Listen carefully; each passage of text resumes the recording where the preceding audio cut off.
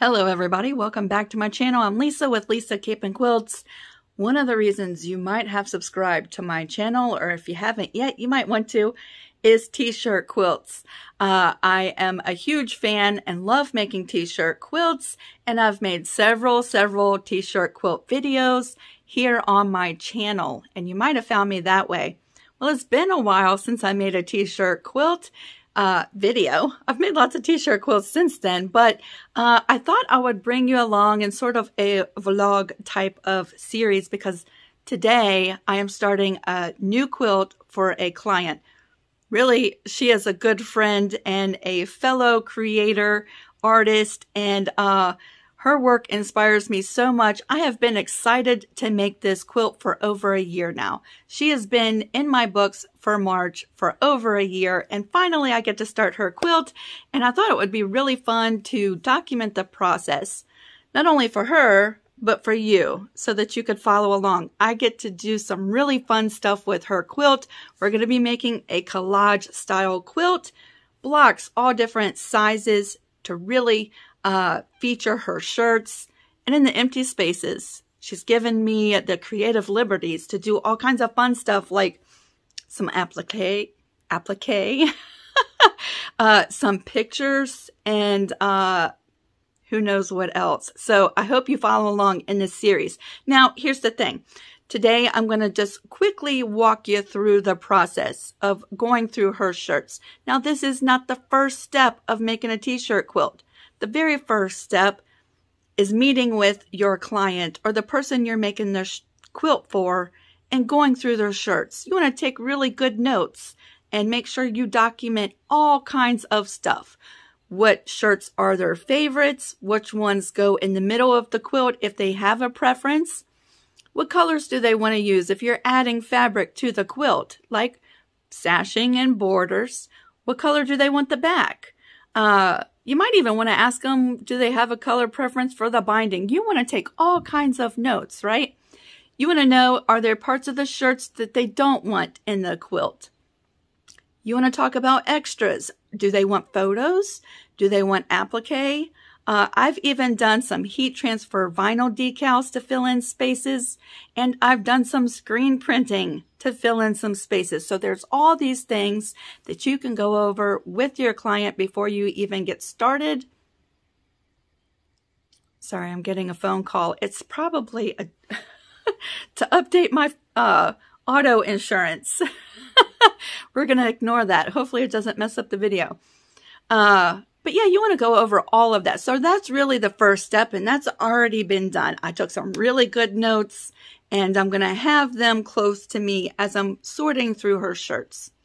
Now, in this video, I am using my t-shirt quilt planner. I'm going to link this down in the description box below. You can find this on Etsy. And I'm not going to really go into a lot of details on how to use this because guess what? I already have a video on that. So if you haven't seen that video and you want to check it out, here is what the video looks like, the thumbnail, and I'm going to link that down in the description box. Really helps you stay organized, and everything is documented, a full inventory of the shirts. So that's what we're doing today. Right? And so you can check out that. I'm also going to link this video right here, which is an even older video. If you want to make a t-shirt quilt with different size blocks and you haven't done that before, you might want to check out this series that I did, walking you through the whole process. We're going to be skipping around in this video series about this quilt because I've already taught on all of this. But this will be a refresher, and it might inspire you to get creative with your quilts because we're going to be doing some fun stuff. And for those parts of this quilt process, I want to bring you along, right? Adding photos to your quilt top, adding some applique to fill in empty spaces. Now, I do think I will be using my 2-inch quilt grid to plan this quilt. This is also in the description box. She didn't really have a size preference. We're working with 22 shirts.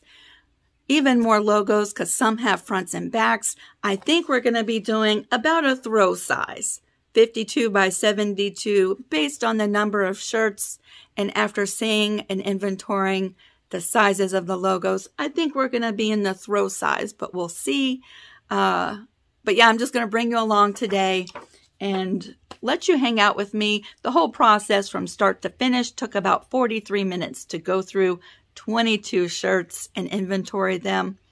And this might be the first video you've watched of mine, so this might be the first time you're seeing this process. Again, check out a many playlist I have here on my channel. Let's get started. I'm going to move you over and share this process with you. So here we are. We have the stack of shirts, and I have my planning set here. I'm going to go ahead and take some of the numbered tabs. I'm going to cut myself about 30. We might have a few less. I might need to cut a few more little tags that we're going to actually pin to the shirt as we measure the logos and inventory their sizes and color.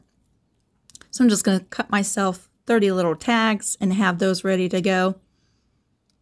It was such a nice day today. I have the windows open. Finally, I think the weather's starting to break here in Virginia. We'll see.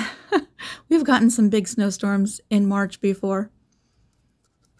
So this is my process, and I show this in many t-shirt quilting videos, how to separate your shirts, the front from the back. We'll slow down just a little bit. This is the first shirt I'm inventorying. I'm just taking a rough estimate. I give myself about an inch above and below and on the sides of my logo. And I just record the smallest possible size that I want to cut this block. And at this point, I'm working with the whole shirt side. I'm not cutting anything at this point because we might want to make this block a little bit bigger to fill in some space of the quilt. I pin the little number at the bottom. It's got the measurement written in it, and I also record it on the 2 sheets with all the different color categories. All of the sides of the shirts that I'm working with that don't have any logos on them, I'm saving because I can use those parts of shirts and even some of the sleeves from these shirts to fill in some empty spaces of this quilt, which is really fun. And you know that it's going to go with the quilt because there's going to be other blocks that are using the same shirts.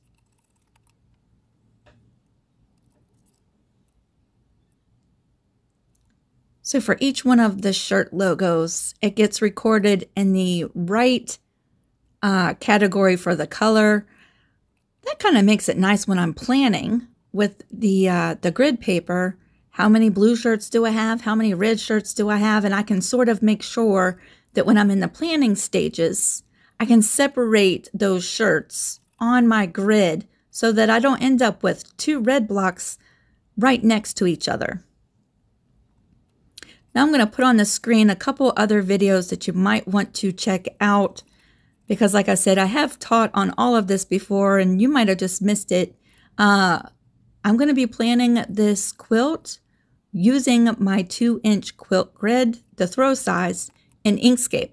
So I'm going to put this video in the playlist as well because I'm not going to show that process for this particular quilt. I'm going to go ahead and plan everything, and the next time we meet on this quilt, I will have a plan put together and we'll talk about it then. So as I'm going through, I'm referencing my notes. I know that the black shirt I'm cutting right now, I made a note. She wants to put this logo in the very center of her quilt. So that's why it's really important to have those notes close to you to refresh your memory. I'm going to make a little note on my planning set, and I'm going to highlight the little tag I'm pinning to this shirt so that when I sit down at my computer and I'm working with where all of these shirts are going to go in her quilt, I don't forget. We're going to put this logo in the center of her quilt. Now, certainly you do not have to plan your quilt on the computer. For me, it's just easier, but I do have videos and playlists where I actually print out the quilt grid and just use crayons or colored pencils to mark everything down right on the paper that the grid is printed on. So that is also super easy.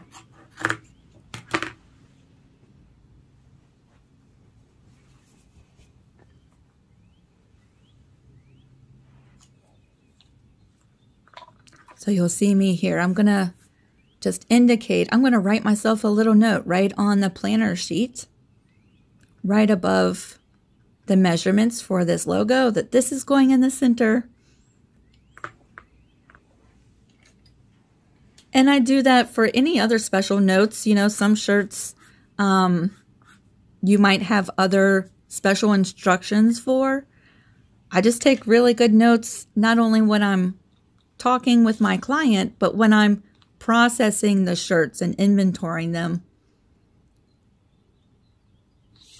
And I'll make little indications right here on my quilt planner.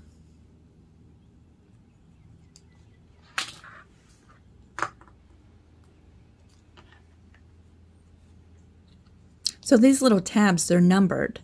And so when I'm recording the shirt, I'll put that same number that got pinned to the shirt on the line for the measurements of that shirt.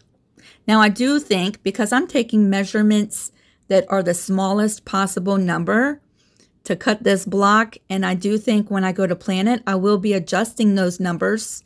So I have my quilt planner right next to me, and if I change the measurements of these logos to make them bigger, then I will change it on my planner sheet as well.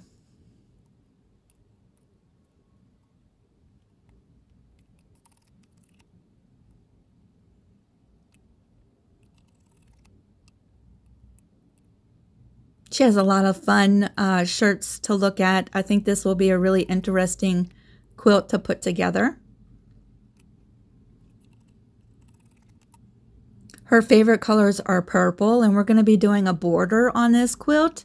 So I'm kind of leaning towards a purple border.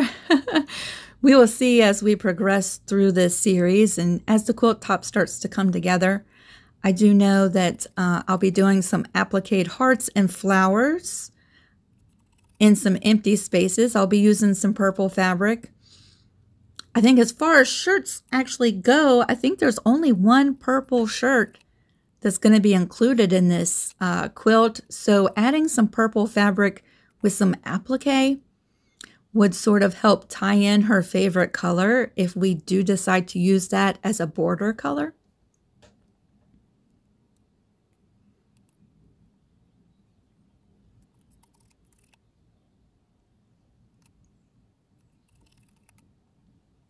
This shirt here is probably my favorite, the golden color swatches on the shirt. That was really awesome to see that.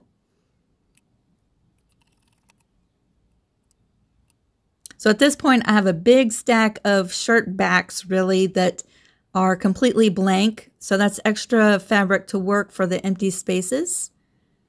And I did save a little stack you can see off to the upper right. Those are sleeves that sometimes offer a good little patch of fabric as well, especially for smaller places like 4 or 5 inch little blocks.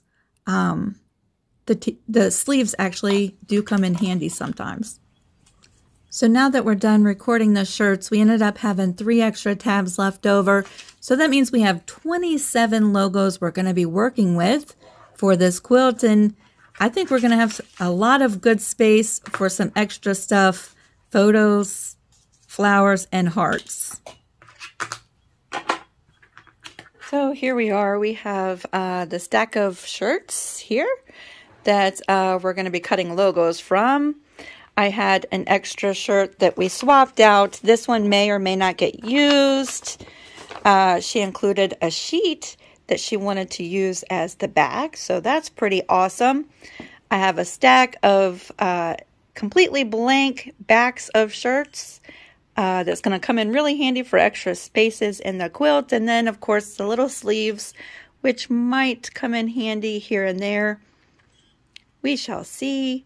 But here we go. That's the second part, really, of planning a t-shirt quilt. I'm going to sit down at the computer next and start making a plan of laying out all of these blocks before I ever even touch that stack of shirts, right? We're going to make sure that everything fits and see if we have to adjust those numbers at all.